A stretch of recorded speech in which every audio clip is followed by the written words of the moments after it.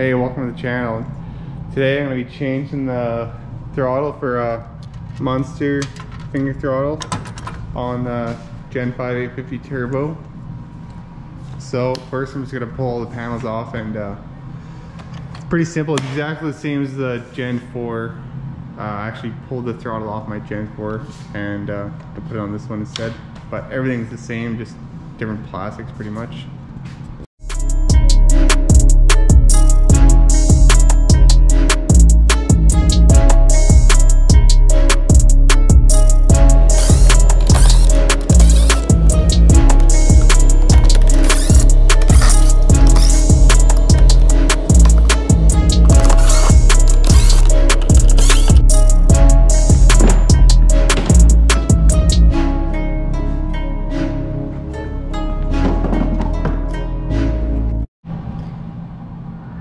I mean, the Gen 4 and the Gen 5 Turbo 850s are like very similar, like pretty much just like plastics and some other stuff. I was really hoping they were going to change the steering post.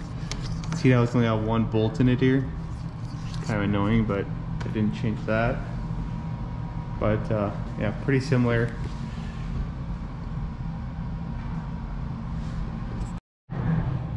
Anyways, all you gotta do is just this one wire, trace it down, and just this plug right here. It's just these two orange wires. Then we need a D pin, so if you just pop it off here.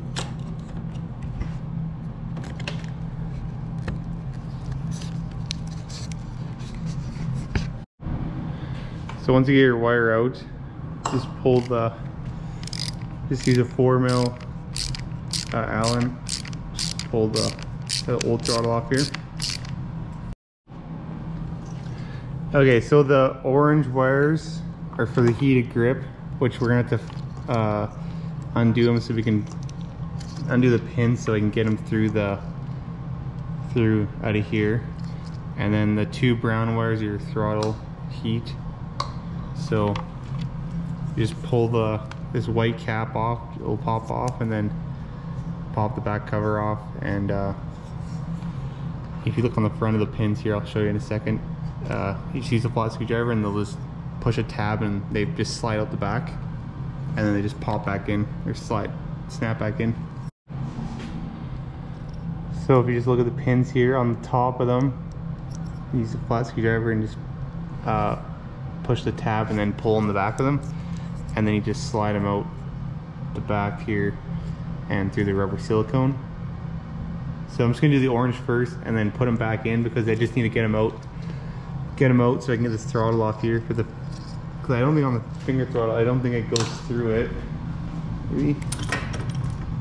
No, I don't think it does. So should just need to get it out, and then I can put the pins back in for the orange one, and then I'll take the brown ones out next so I don't get them mixed up. Anyways, I think I said before the tab was on the top, but if you look on the inside here, I mean, they'll focus, but the tab is just a plastic tab. You'll see it once you can kind of see it there. So once I got it all hooked up, I just re-zip tied it, put the cover on, and just hooked it back up to where the throttle goes. And then I just ran it along pretty much in the factory spot, and then obviously threw a couple extra zip ties in here just so it doesn't flop around. And it should be good. Now I can just put it back together. Got the finger throttle set about where I like it. So should be good. I'll just put it back together and be good to go. Take it for a drive.